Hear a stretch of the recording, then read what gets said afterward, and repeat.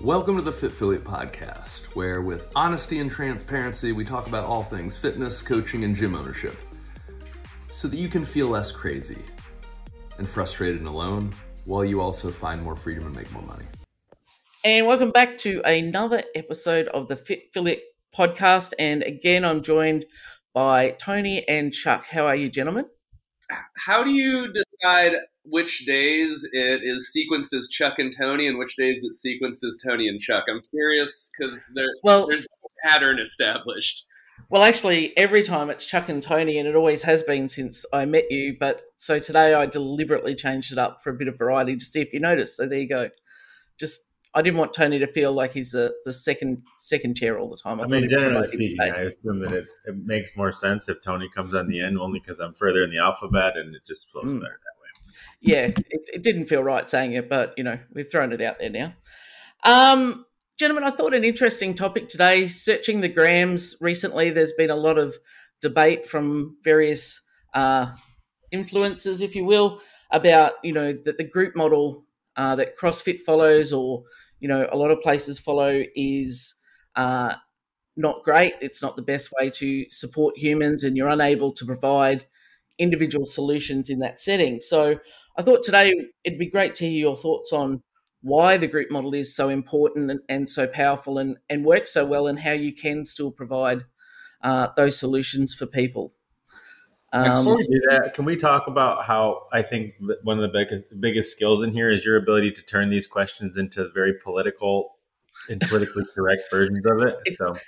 It's clickbait. We need to get some audience. So I'm catching on with Joe Rogan. So I'm trying to I said politically correct. Anyway, on to what matters. Go ahead, Chuck. Tell him. Well, so are we at the point where a question has been fully phrased? Well, yeah. I know in Fit Affiliate land, you're protecting affiliate owners and like to protect the affiliate model. So, why is the group model so valuable? Look at this. And important. The students become the teacher. You see how she circled all the way back to a why for the question? All right. So why do we want people to work out? So they can be their best, lead the full functional lives. Right. We assume there is some level of benefit to it, right? We would certainly hope so, to build fucking careers and businesses and industry around it. We want some good things to happen with fitness because we would all agree that people's lives are better when they have fitness rather than when they have sickness in abundance. Cool? Mm-hmm. Yep. Cool. Do we know objectively, so not any feelings, but do we know objectively, statistically, mathematically that people are bad at fitness on their own? When left to their own devices, are most people fit or sick? They're mostly sick. Okay. And there's hard data. Right. And what would we want to use as a base number for people that have shown that they cannot adequately manage health and fitness on their own as a percentage? Look, I'll use a percentage of members that I know in my box, and it would easily be 90% who have tried going it alone and have failed miserably and did not enjoy it even. All right. Okay. So yeah, by the time and so that's probably pretty interesting, right? Is that most people that have found success, we have almost a 100% incident rate of people who have found success through coaching. Mm-hmm. We would assume that most people not capable of doing it on their own. Yep. Let's pull some data. So what do we want to, let's pick a chronic disease. What do you guys want to use for the chronic disease that we're going to say if this shows up, you're for sure not healthy? I'll take heart disease for 500, Chuck. Okay.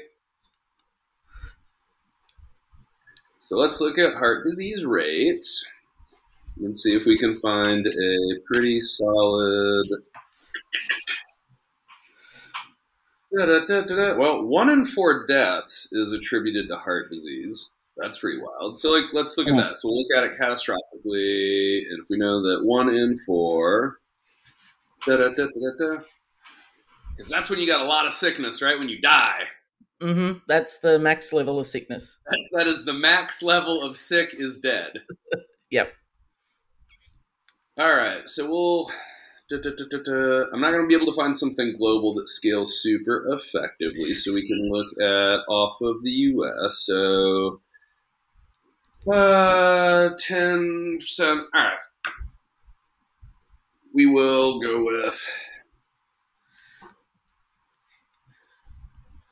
heart disease, 1 in 4 out of 3. All right, so we're assuming 3.3 million deaths in the U.S. Mm-hmm. annually. 825,000 of that is the 1 in 4 as like heart disease. Cool. Yep. So looking at scaling those numbers across the whole population, because we're looking at that as like our big indicator. What is U.S. population at present?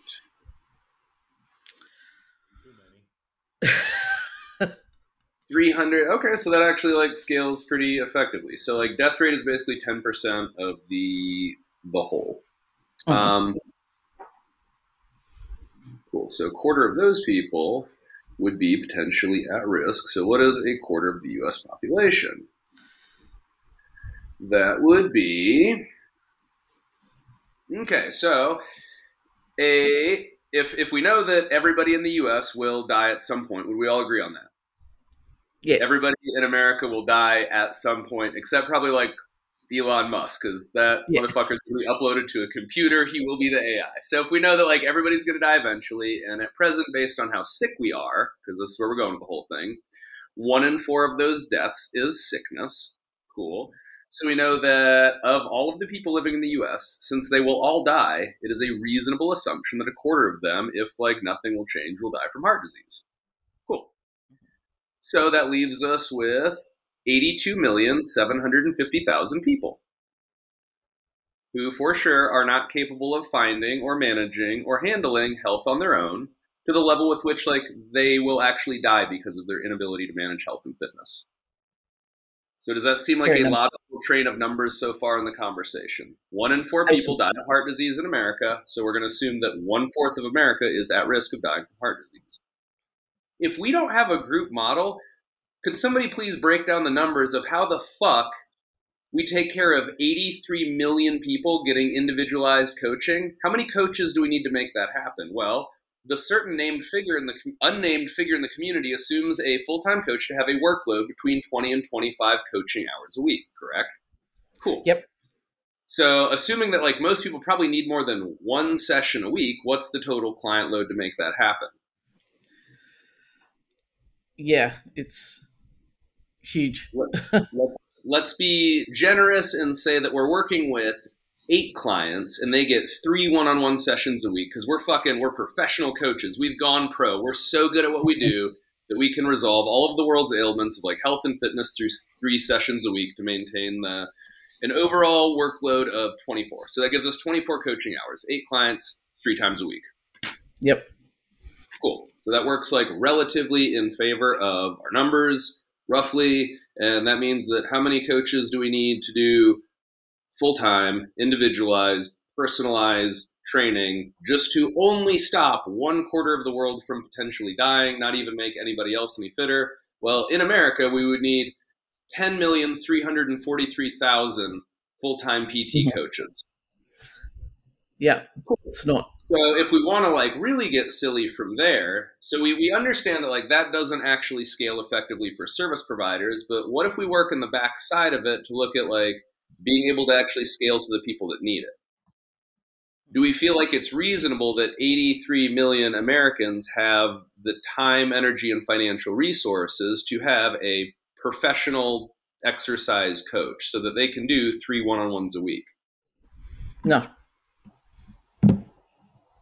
Not if that said exercise professional wants to actually earn enough to feed themselves for the week. No.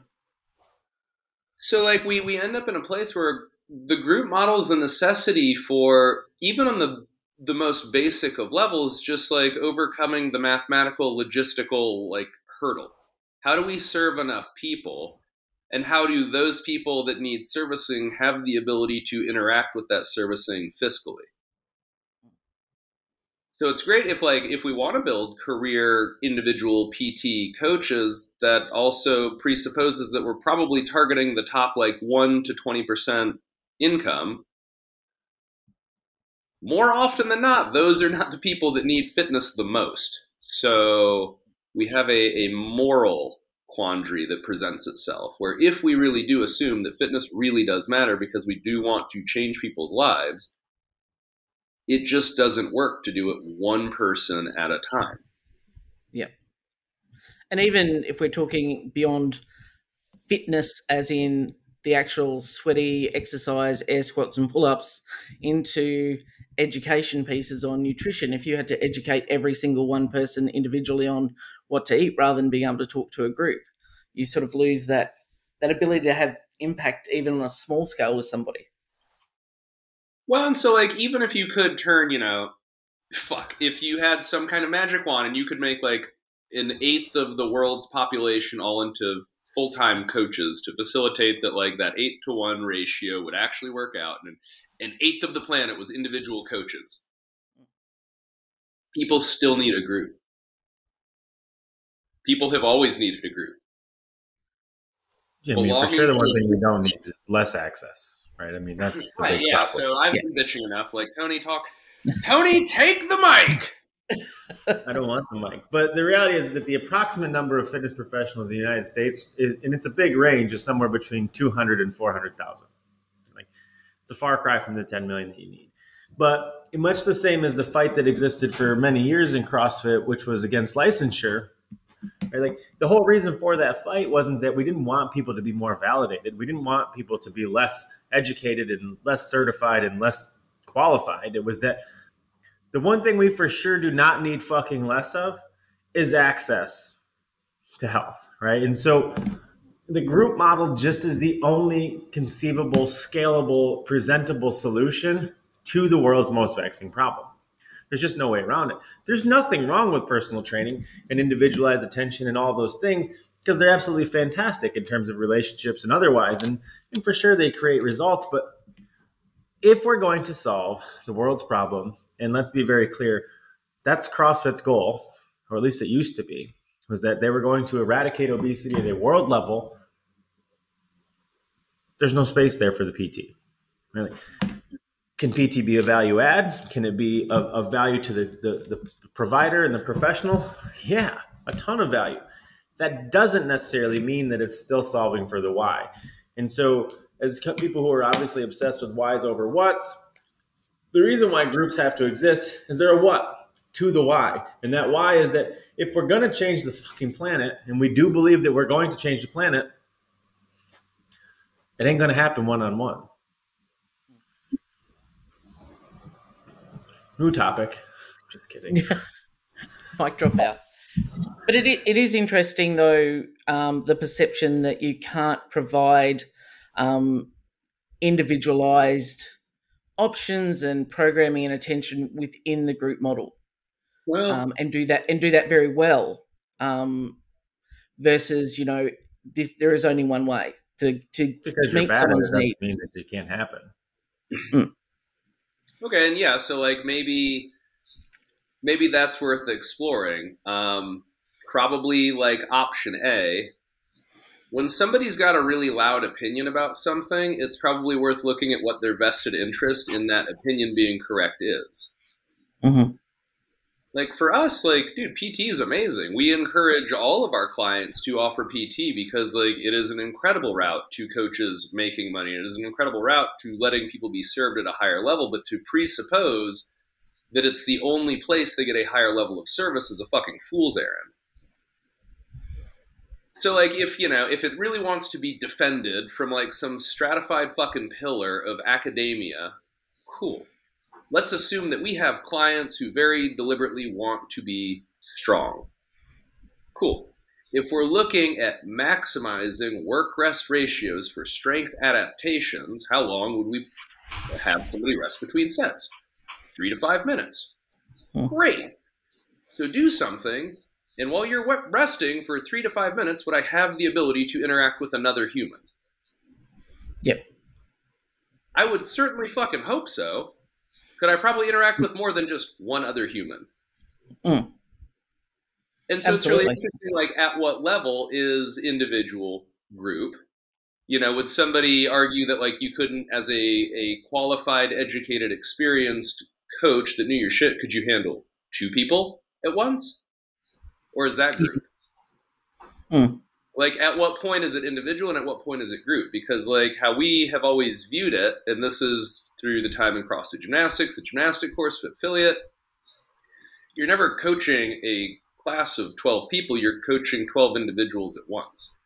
And there is adequate and ample time to give people acknowledgement, fault fix relationships, cues, corrections, interventions, constraints. Like, you have time to get the job done if you're reasonably good at doing the job and you understand that most people have reasonably accessible fixes to make in such a large number of areas that it's disingenuous to assume that they need 1 hour of dedicated attention to fix any piece of their problems. What is it? Is it that they're that fucked up? They're that broken and faulty and flawed that the only way that they have a chance to succeed is to have 1 hour at a time of one person's dedicated attention? Man, that seems pretty miserable.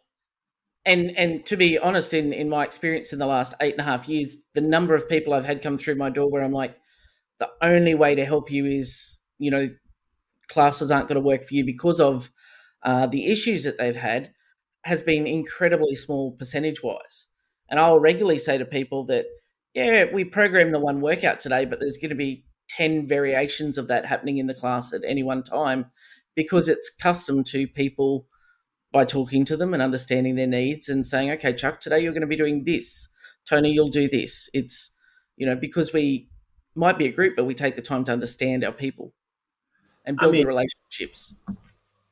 Let's just be honest with one thing. It's just exercise. It's adult playtime for 1 hour, right? Like, it's not any more complicated than that. It's not any more serious than that. Your ability to apply and implement a system and a procedure, otherwise known as a program, like CrossFit, would dictate your expertise and your skill set. But at the end of the day, running a class is essentially just basically managing adult playtime, right? Because for most people, that's really all it comes out to be. So, you know, the first big problem that exists for most people as it applies to the group model is that they're just not good at it, right? It's hard. It's certainly much harder to handle 20 problems at one time than it is to handle one problem at one time. And I think for a lot of people, they should probably start there one at a time, right? Until they understand something. But the thing you need to understand after enough time doing it, there's no right answer. Right? I mean, if the answer is get to 4, and that quite literally is the answer, right? Like, not literally 4, but like, if we're trying to get people all the way over the wellness continuum to life, right? Like, how you get there, how you get to 4 could be 2 plus 2. It could be 1 plus 1 plus 1 plus 1. It could be 3 plus 1. It could be any number of sequences of arrangements of a sequence that would get you to 4. And it doesn't really matter how you get there as long as you get there, right? And this is the foundational conversation, which we've talked about before, which is coaching versus teaching or training. And there's a lot of trainers and a lot of teachers who are very invested in making sure that what they have spent their life chasing is the right answer.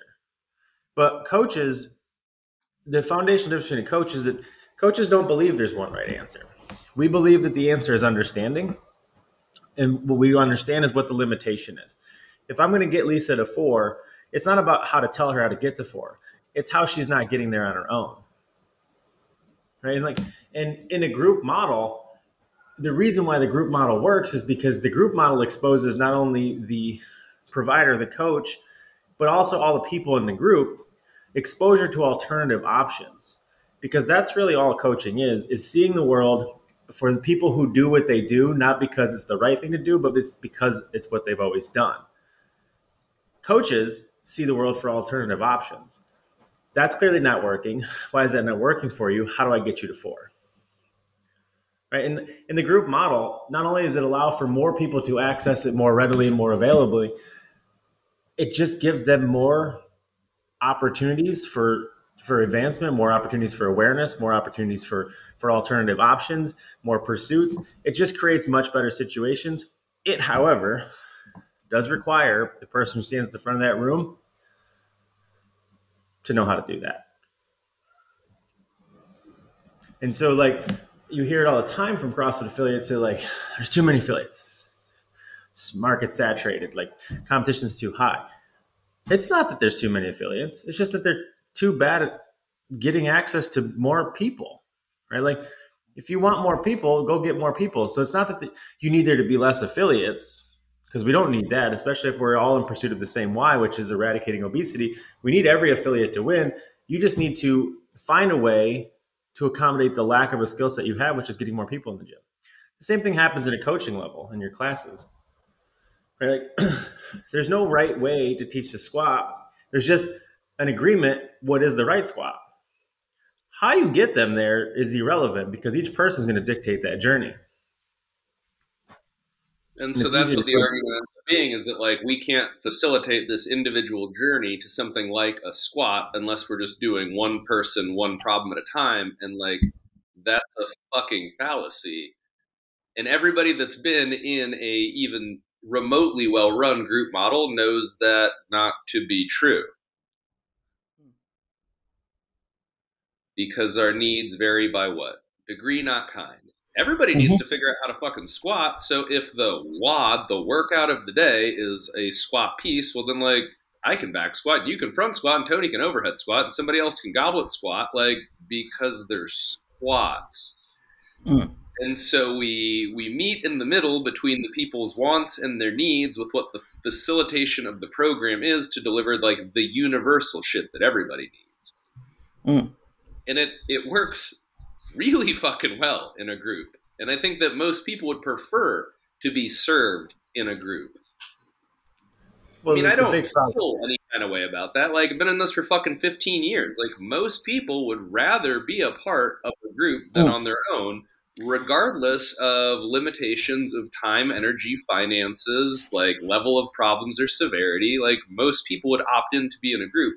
Because if we're looking at making people fit for the rest of their fucking lives, and we do assume that there's some level of importance for the 4 walls other than the gym and the 23 hours of the day other than being in there, if all we build is an isolated relationship of one person resolving one other person's problems by themselves in a fucking bubble, how much are we missing to contextualize the majesty and beauty of fitness and exercise to everything else that we do believe matters even more than what happens in the gym? As guides for the hero, we don't get to build a bridge to translate the experience into anything productive or meaningful. So, like, great. You could build the world's most fucking robust, solid, healthy, functional athlete in an echo chamber of just the two of you. And that sucks. They're diminished in the experience. And so it's less valuable. I mean, that's the coach's job, right? I mean, a coach's job, my job as a coach, is to show people alternatives, period. Regardless of what it is, whether that be one-on-one or 20-on-1, it doesn't really matter. It is my job foundationally to show you the alternative. And this is actually tomorrow's post, and it's funny how this always seems to happen, and it's on coaching versus teaching. There's absolutely nothing wrong with teachers. The world is full of fantastic teachers, and they need them. Same with trainers. It's just that coaches don't believe the world to be a one right answer world, right? We believe that there is multiple routes to the same problem or the same solution, and it's our job to figure out which one it is.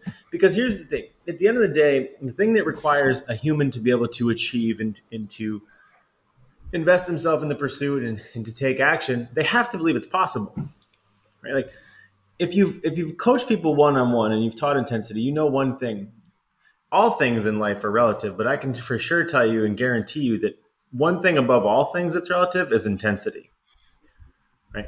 And so one-on-one, walking up the stairs sucks. Running up the stairs really sucks, right? But, like, if I didn't know that everybody else was running up the stairs, I would probably think that this was sufficient just walking up the stairs. And that is why the group model is so valuable, because intensity is the most important resource and variable in adaptation. It can be elicited in an individual model, and for sure will probably be the hardest workout that humans ever done, but it's not the hardest workout they can do. And to understand intensity, I think, is to strip it of like just trying to die in a workout, but understand that people will only push themselves as hard as they see possible. Not only does that mean for a time in a workout, but that also is things like squatting below parallel, fixing a problem, right? Like I might be completely aware that my shoulder doesn't work. Yeah, maybe that's it, is like this misconception of what intensity means, because we lose sight that it is just like effort relative to somebody's potential.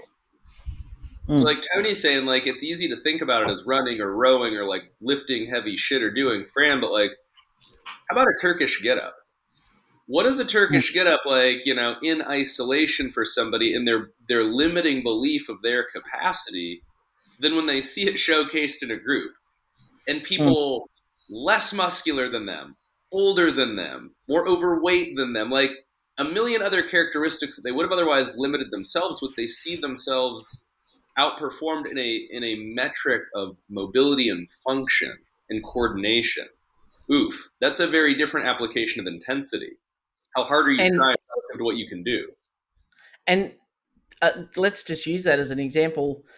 That and it always shocks my crew when I program them as a Turkish get up as an example. Oh wow, that was, my heart rate's up, I'm sweaty. Like it was really hard just to do, 3 reps on each side for 5 sets or whatever it is. They're like, oh yeah, you don't have to run 1.6 Ks 15 times over to feel like you've had a workout. You can get intensity through those other ways, but as Greg Glassman said, humans will die for points. And if you've got someone next to you going that little bit faster and you think, well, I should be that little bit better, you're going to push more than you would by yourself, even with a trainer standing over you. Well, yeah, like the group can solve for quality, not just quantity or intensity. Like, if we might have had you at some point read Hooked, we probably had you at some point read Atomic Habits. And so if we look at, the ability of humans to engage and develop better habits, we can change the reward mechanism so they still get little hits of dopamine. And like, what an exceptional place to do that in the group environment. So if we're talking about Turkish get-ups, and we aren't even concerned with the overall idea of intensity, but we look at intensity relative to your ability to maximize healthy, productive shoulder position. The reward mechanism in the group can be, hey, everybody look at Mary's shoulders. That's the ideal. That's where I want you guys to work on getting to. And what do we also know? Man, Mary's 62. Mary's got a fucking T-spine that's locked up like it's made out of wood. Mary tore her fucking shoulder in college as a diver. But look at her now.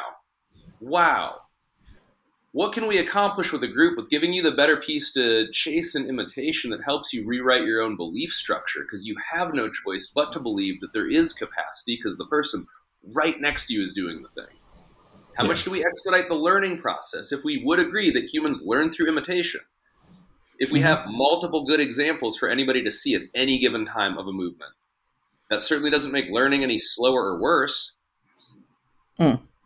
I mean, fuck, we could defend it in a million ways. Anyway, that's enough of me ranting.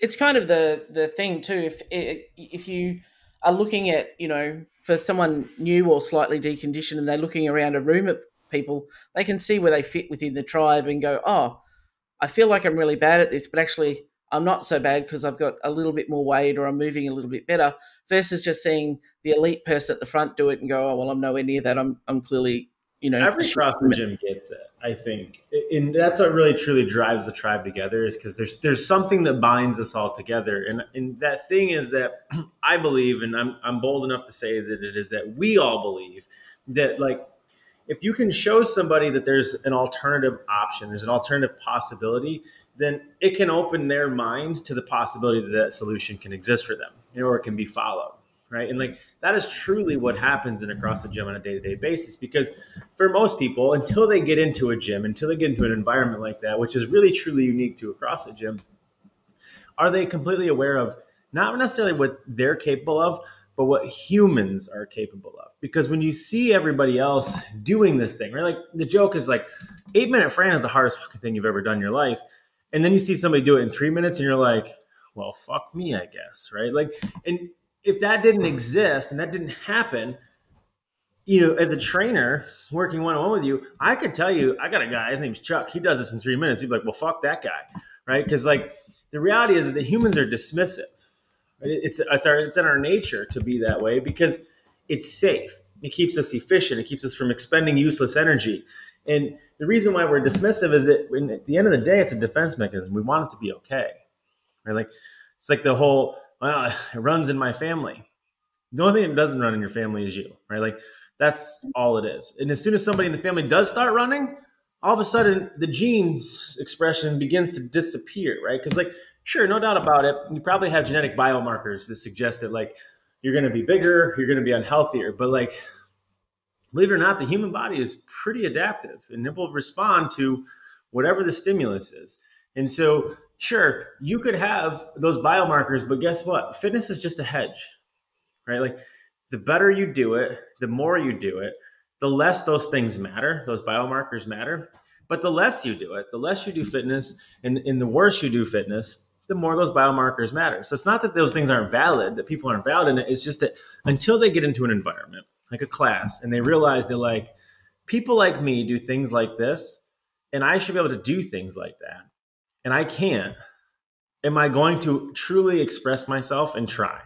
Right? Because the first time I get my ass beat by a 60-year-old lady in a workout, which is definitely going to happen in my first few days of CrossFit, the fuck that's going to stand up doing it again, right?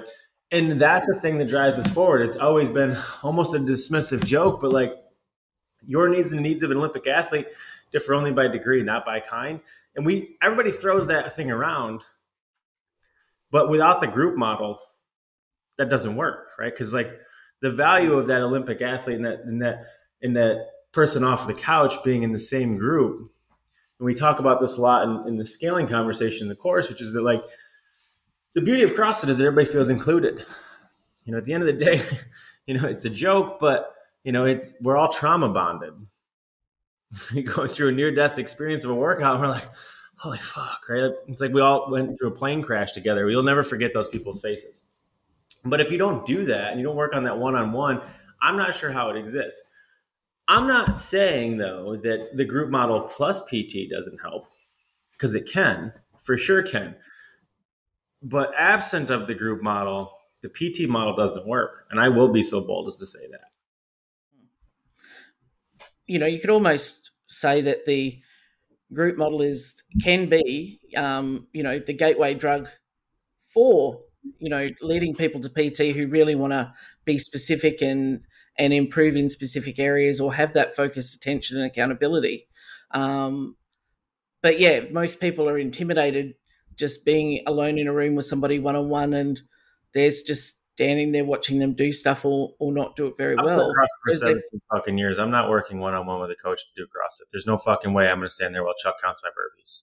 Fuck you. It's not happening. I don't care how much pain I'm in. It's easy to lose sight of opportunities to step back, not through just a 10,000 foot lens, but 100,000 foot lens. And have you guys both been alive long enough to see that in nature there is the micro, the macro, and the meta that is just always repeated endlessly? The structure of the atom is the structure of the solar system, is the structure of the galaxy, and oh, by the way, they all also look like cells inside the body, and we just repeat shit endlessly at different levels. So is there a necessary relationship that needs to exist with the individual and the collective? Do people need to exist in societies, groups, and tribes? Awesome. Yes. Do people also need closer interpersonal relationships that operate in a deeper structure with a higher level of self-sense and understanding with deeper communication on a smaller level? Awesome. Does everybody also need to have their relationship to self and the pieces that they do manage in the shadows on their own? Great. So if we agree that nature replicates itself in scales that are both growing and shrinking, so everybody probably to some degree needs a group and PT and some shit that they do on their own. Yep. Regardless of how we're looking at the context of those things, that would be you learning academically. That would be you resolving shit with your shoulder. That would be you learning how to play the guitar. If we know that these things are repetitive in nature, then we probably know that the group, the intricate individual, and then like the self all need to exist because nature does nature shit. Every time. I'm just not going to fix my shoulder, right? Because it's my shoulder. That's just how my shoulder works. Yeah, it's just my wrist. I got a bad wrist. Until you put me in a group model and I realize that everybody who's got the right kind of shoulders, which is the rest of the class, is fucking smashing me in a workout. Then all of a sudden you're like, hey, Chuck, you got some time after class so we can look at this shoulder? Right? Like, and that's the reason why like the group model can be benefited by the individual model. But the reality is that without it, I'm not sure at what point I'm not just going to fight with Chuck and be like, dude, my shoulder's been this way my whole life. Can we just move on to something else like bicep curls?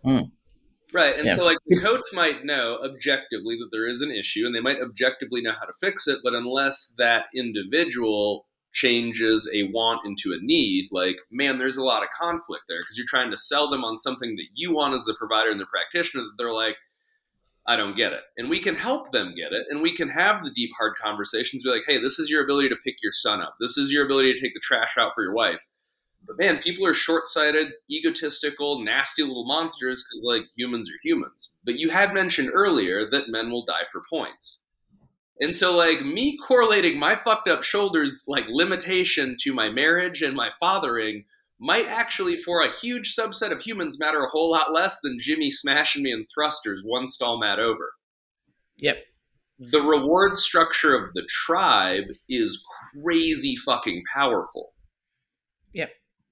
The amount of people I've had in, my career is, I wouldn't have been able to get through that workout today, or I would never have pushed myself that hard if I was in a class by myself, or if I didn't have, these other people who, when you're running down the driveway and you're on that last mile of Murph and everything sucks and you're high-fiving people as you run down, you're like, okay, well, they're finishing, I'm going to finish.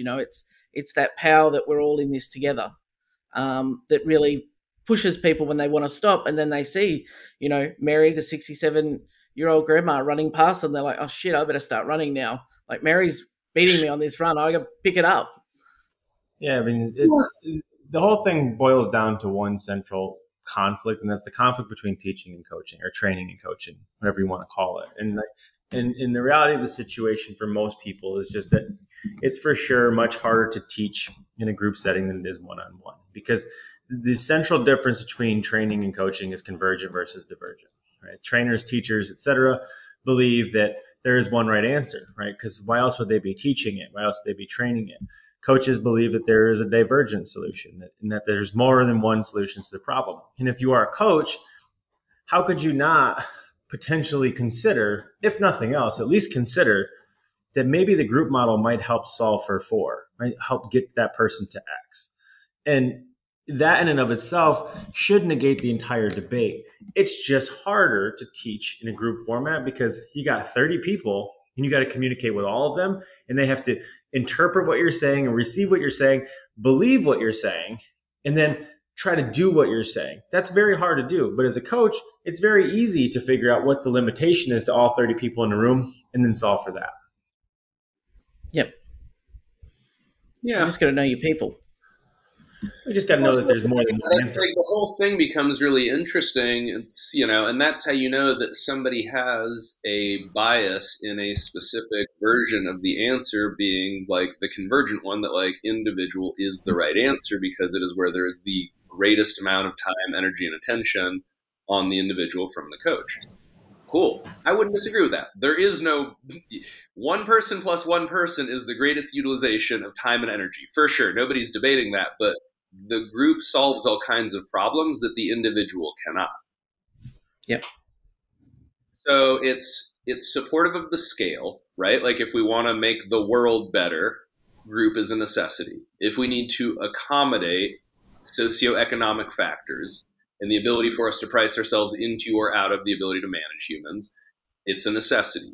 If humans learn through imitation, it isn't a necessity, but it is of benefit. If we understand reward structures and how we build habits, and that habits and consistency are the thing that set people free with fitness for the rest of their life, group is a necessity. And like maybe at some point there is a recognition that like the group is worth existing for the sake of the group. Because how many humans do you know that are searching for a life that doesn't include more beneficial relationships that are supportive of their forward progress as humans. Dude, everybody needs a fucking tribe. Everybody needs a team. The world is a very dark, lonely, miserable fucking place if you don't have a tribe and a team. And some people need to look to an external source for that if they don't have like the traditional family tribe or things like that. They coworkers enough that are like, yep, you know what? I don't need another access point to a group. Like the people that I work with 40 hours a week, they're my fucking mates. Like we see eye to eye. We're the same type of people interested in the same type of shit. Like, man, that's few and far between. So like the group is outside of people's employment or generally belonging to a spiritual group or some type of like practicing religious entity. Like this is just maybe a good humaning piece to do because people need a group in their life one way or another. And so this is probably disproportionately a beneficial, healthy, accessible group option because I would agree with my own assumption that like people need a group, period, no matter what. And so like if we can get them a group that is also growth minded, that is also working on being healthier and fitter, that also like benefits exercise, like if humans need a group, man, this is a pretty fucking good group to be able to like offer. Yeah, and it's, you know, the amount, the data that I have from people who come to the door go, yeah, I want this to be just for me because I feel like in my outside life, I give to the family, I give to my coworkers, but this is something for me so they can come to our group and our tribe and be part rather than having to lead the tribe or be the person that is the person for the tribe. They can come and just be in the tribe, and it fills their cup because it's giving them back to themselves. Right. I mean, we're 40 minutes into this thing, so I don't know that we need to belabor it much more. But the reality is that CrossFit classes give people their life back, period. Right. And the human body is a perfect machine with an imperfect perception, aka the brain. There's just no way around moving somebody forward without addressing the elephant in the room, which is that we all have the perfect body. The system works perfectly. It's the brain that controls the body, and that in and of itself is the problem. And that's why on that sickness, fitness, wellness continuum or wellness, fitness continuum, the goal is to move people from sickness, death to life. And the way that we do that through CrossFit, and what's unique in CrossFit, which is the truly unique part of CrossFit, is the neurological development of fitness. Right? It's that whole other part of it. It's the second half. Like everybody in every global gym ever is organicing their way at least to wellness. We know as CrossFitters, what truly separates us is those neurological aspects of fitness. And those things can only be developed through coaching, right? And what that really truly means is teaching less, understanding more. Like, why are double unders hard for you? Right? Why is coordination such a problem for you?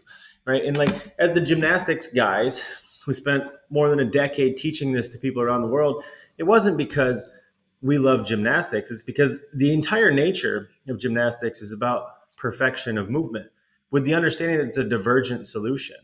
Right? You could never be a great gymnastics coach if you thought that there was only one way to get people to that perfect skill. You have no choice but to be divergent, understanding what's the problem with the athlete. But the reason why we stuck to it, and the reason why we gravitated towards it, was that gymnastics gives people their life back. Not because those bar muscle-ups matter, but because getting people to understand and change their behavior, getting people to understand and adapt and address their neurological behavior is the way people get their life back. And unless they're a part of a group, they're not going to give a fuck because they won't even think it's remotely possible enough to even try to belabor themselves to do it. That's why the group model is superior. Awesome. And I think that's a good note to wrap up this week. I think we've covered that one. It was a really good chat with you gentlemen, as always, and thank you for your thoughts. And we will see you next time. Okay. Toodaloo. All right.